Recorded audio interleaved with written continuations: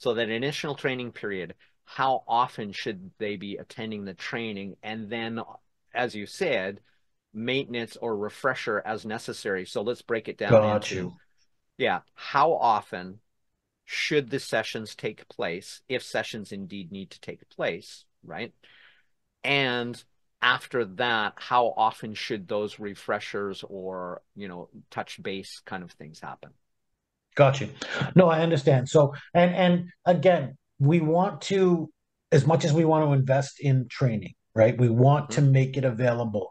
We also have work assignments, duties to perform, and we can't minimize that to a large extent. So, once a week would be ideal. I wouldn't Mhm. want to go any more frequent than that. Um, and then again, refreshers, you can probably do one every month to 3 months, you know what I mean, after the initial training. Right. 1, 2, 3 months.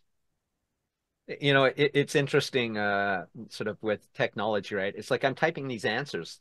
They're on the video, but it's like just yeah, it helps cement it for me too.